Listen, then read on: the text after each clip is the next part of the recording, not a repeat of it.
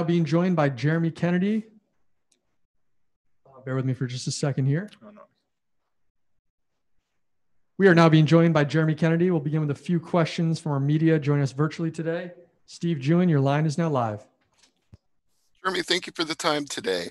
I want to go back for just a moment to your PFL fight with Daniel Pineda and the fact that that ended up being a no contest. Are you still frustrated that that whole situation played out? No, I mean, you can't be frustrated at that anymore. Everyone else has their own decisions. That's something I couldn't control at all.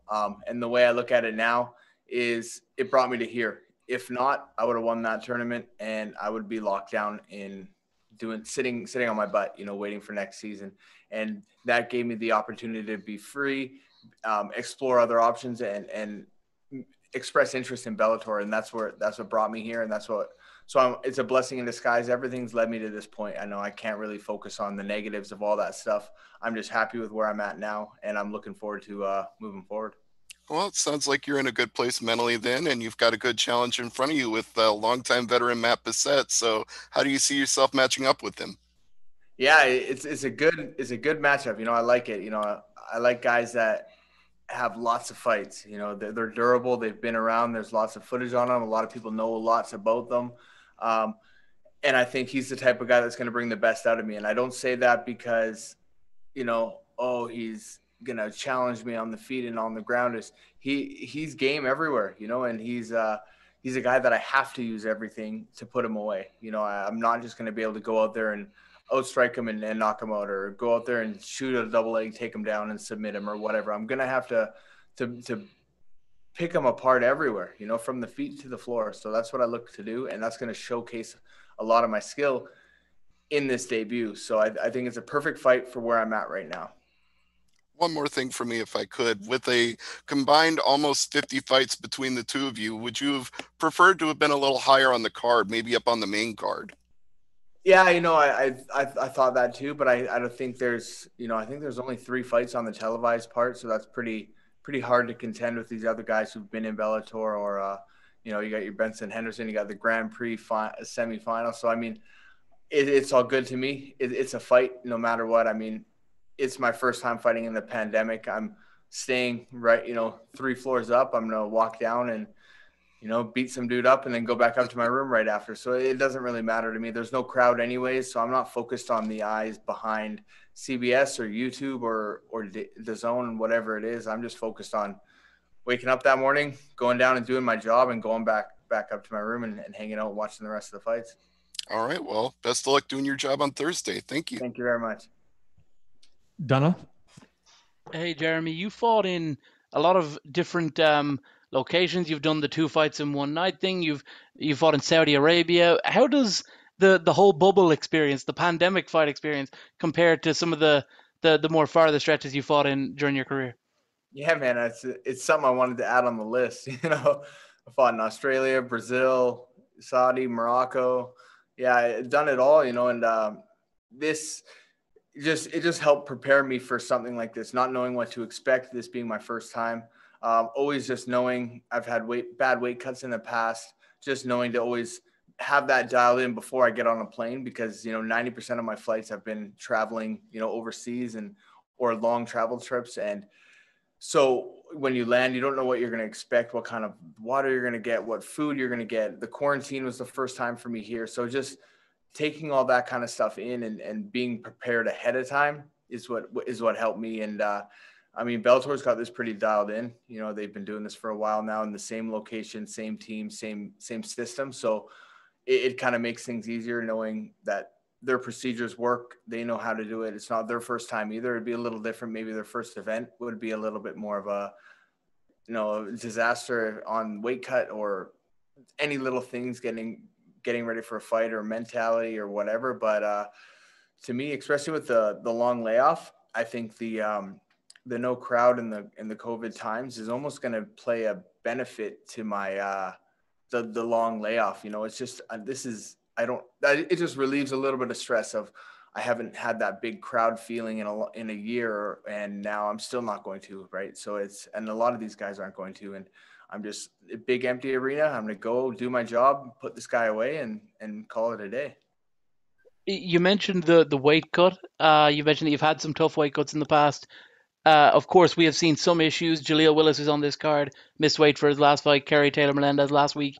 Do you feel like the bubble experience is going to affect that cut at all? Nope, not at all. I feel great. You know, I'm actually lighter today, which I have weigh-ins tomorrow morning, than I have ever in all of my weight cuts. You know, wow. and the weight cut prior to this was I was a backup for the PFL finals in December, and not even having a fight, I had a lot more no stress. You know, you're not carrying that extra weight of the fight stress and all that stuff. And I was even lighter than then. So I'm ready to make weight, man. I wish the weigh-ins were tonight. It's just a matter of starving right now. And like I said, I just took care of everything prior. I've been in training camp since September. You know, I flew from BC to Vegas, and I wasn't coming back until I got a fight because of the quarantine and all that stuff. So I couldn't sacrifice going home for 2 weeks and sitting in my house, you know. So I flew out to Vegas. I didn't even have the Bellator contract at the time or anything.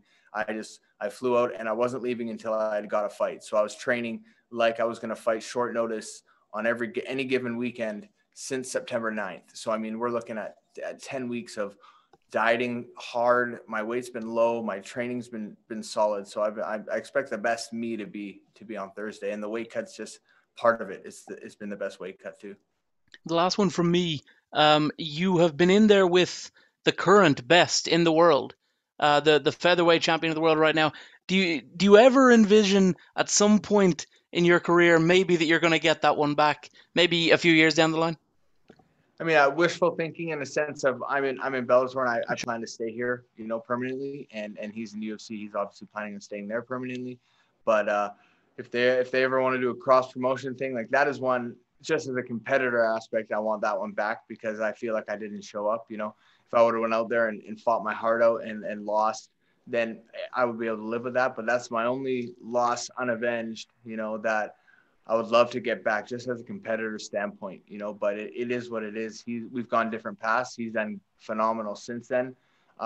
So I'm happy for him. You know, it's not like I hold a grudge or anything like that, or I'm gunning for him, but we're on different paths, you know. So I would love to run that one back again, but I don't see that in the future or anytime soon anyways. We'll take one or two more. Matthew? Hi, Jeremy. Matthew Allen of Fight Night Picks here. Just wondering, it has been over a year since you have last competed. What do you think you've improved upon the most since the last time we have seen you? Man, tons. You know, that's the craziest thing, is because I haven't fought, but I've been in a training camp after training camp, you know. So right after the playoffs, I was a backup alternate for the finals. So I jumped right back into training camp, dieted all through Christmas, all that stuff, did my training camp. And then I had about a month off in January. Then I started getting ready for the next season that was supposed to start in end of April. So I was actually down in Vegas and California doing my camp at AKA and Extreme Couture when the world shut down and all that. So I came home, in those 2 weeks of everything dead and shut down, I didn't know that the tournament was canceled or anything. So, you know, I'm at home. I had a spin bike. I'm running. I'm doing everything. And then it got canceled, and I didn't know what was going on next because I'd got my release. So I was training for anything all throughout the summer. So I've been a workhorse, man, this whole year. So I just think my whole aspect, you know, from jiu-jitsu, you know, I during a lot of the quarantine when the gyms were closed, I threw the gi back on, which I hadn't done in a long time. And I was doing gi jiu-jitsu probably 2 hours a day for a few weeks. And then my striking, I was consistently hitting pads in the garage with my striking coach. And I got to focus a lot on everything specific and not just hard sparring or hard wrestling. A lot of technique. So I think my whole game got better. Nice. And last thing for me, any junior bacon cheeseburgers lined up for after Thursday? Cannot wait. They don't have a Wendy's here, so it's killing me. Oh. But on the flight home, I'm sure they're going to have something. And if not, it's the first stop I get when I land. But I've been craving them, man. I can't wait. It's been a while. All right. Thanks for the time today, Jeremy, and good luck the rest of the week. Appreciate it.